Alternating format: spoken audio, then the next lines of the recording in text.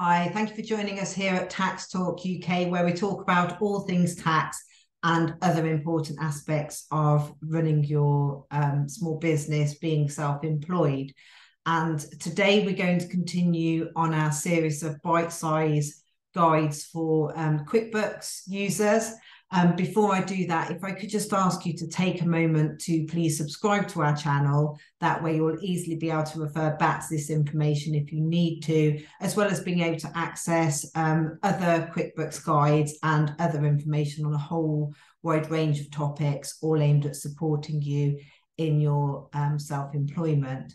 So today in QuickBooks, we're going to look at the function where QuickBooks will automatically allocate a credit to an invoice for you, and how you turn this off and when you may not want to use it. So I'm just going to jump into the QuickBooks software. And so firstly, I'm going to show you quickly what I mean. So let's look, for example, we have an invoice here for Adwin Co. So I'm just going to quickly pop on a credit note for the same customer for, say, £300 for part of the invoice. So let's say £300, and obviously in this scenario, if we were doing a live credit, we'd check that the VAT is the same as the invoice. So let's save and close that credit. Now you can see now in the in that customer account that the credit has automatically allocated against that invoice, but perhaps you might not want that to happen. So some of the times would be, for example, perhaps on the statement for your client, you want to show the invoice and the payment or payments that have been received, for example. So if I just click into that invoice, and if I go to the payment, this is the quickest way that I find to find the credit note that's allocated to it. So you can see here, this is the payment that this is what we covered in how to allocate the invoice to the credit note by doing a received payment, and instead of leaving an amount to the bank, allocate the credit note instead. So I'm just going to now delete that credit note. And now what I'm going to do is I'm going to show you how to turn off that function and the difference that will have. So as always, we're into the gear cog for the settings. We're going into account and settings.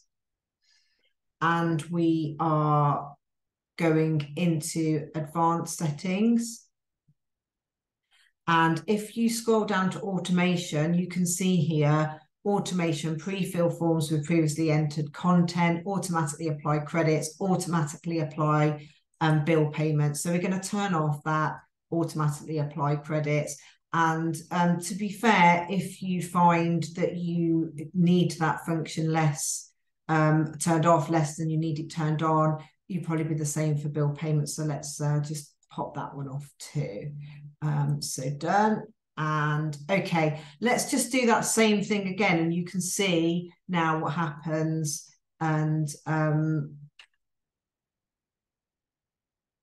what that function actually does, because of course it may be that you do want to have that function on.